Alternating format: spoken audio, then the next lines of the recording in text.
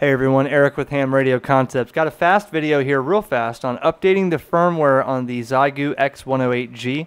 I have done several videos on this unit, and I'm now going to do the firmware update, which apparently adds a SWR graph function, where it'll show you the SWR curves at the frequency you're on.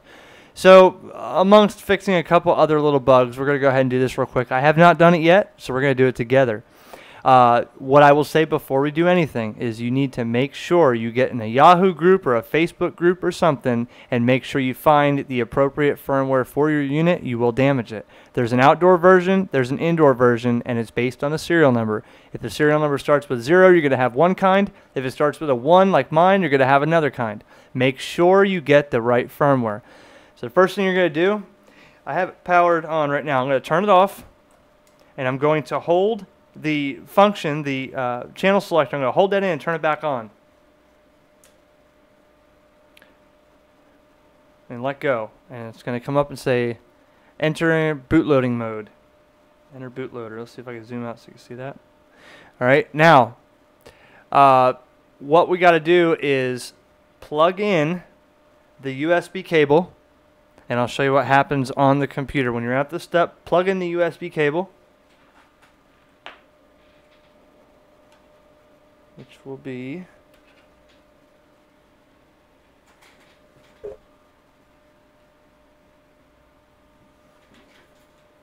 now you can see it's flash erasing. Flash erase OK. What you're going to do now, after you downloaded your firmware and extracted it somewhere, I extracted mine in X108G firmware here. Okay, there's a new firmware. And what you're going to do is when you plug that in after you're in this process, you'll see a X108 update hard drive. Go ahead and go in here, delete this file, and then you're going to copy the file you downloaded to it, like this. Now on the radio, I see writing flash. Update done. Please reset your rig. So what I'm going to do is I'm going to unplug the USB, and I'm going to turn the radio off, and I'm going to turn it back on and hope that this thing turns on. Here we go. There it is. Now, where is this SWR? I'm guessing it is, let's see, those look the same. Those look the same. Those look the same. Those look the same. There it is. SWR function 3. Now that is into a dummy load. So it shows flat. Let's see what it looks like on an antenna. See what it looks like on 40 meters on my vertical. Yeah, there it is. Check it out. So it's spanning from, let's see, 6.4 megahertz to 7.6. And it shows you my SWR is at 7.076. Oh, I can move it. Cool. And it rescans. Look at that.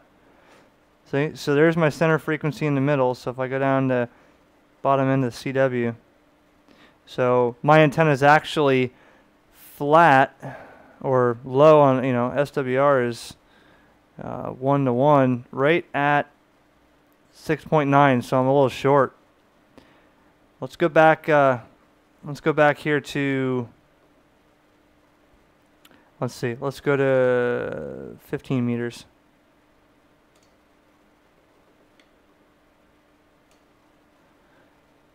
There's 15 meters, so at 21 CW portion, let's see, go up the phone portion, coming down a little bit. Yeah, so I'm like around 2 to 1. Now I'm not sure how accurate that is because I got to run it on the analyzer, but we'll check that out later and see exactly how accurate that is. But it's a cool feature if you're out in the field The best thing would be if I had my one of my BNC antennas on the back of it. I can see exactly what my SWR is and if I need to go longer or shorter. That's going to make it superb. So thanks for watching, and a great addition with the newest firmware. 7.3 from KJ4YZI.